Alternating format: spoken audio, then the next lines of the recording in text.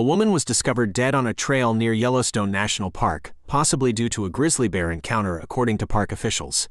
Grizzly tracks were found close to her body near West Yellowstone, Montana. The cause of death remains unconfirmed. Montana's grizzly populations have increased in recent years, prompting warnings to visitors and staff. Yellowstone has both grizzly and black bears, with the former posing potential dangers. The greater Yellowstone area's grizzly population has grown from 136 in 1975 to over 1,000 in 2021.